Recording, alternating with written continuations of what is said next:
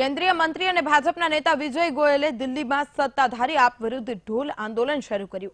આ સમયે વિજય ગોયલે કહ્યું કે દિલ્હીમાં વીજળીના બિલ લોડના નામે વધારી દેવાયા છે। કોલોનીઓ પાકી નથી અને જનતાને જણાવવું પડશે કે જેથી સરકાર કેન્દ્રમાં હશે તેને જ કોલોનીઓ પાકી કરવી પડશે। દિલ્હી ભાજપના કાર્યકર્તાઓના આંદોલનની શરૂઆતમાં જ કાળી ટોપીઓ અને કાળા બિલ્લા વહેંચવામાં આવ્યા। केंद्रीय मंत्री गोयले एवं पण कह्युं के दिल्ली ने स्लम बनावी दीधुं छे। दिल्ली प्रदूषणना ढगला पर छे। सौथी वधु प्रचार स्कूलोमां करवामां आवी रह्यो छे। आंदोलन विषे वात करता विजय गोयले कह्युं के केजरीवालने सत्तामांथी दूर करवाना छे कारण के तेमणे दिल्हीने स्लम बनावी दीधुं छे।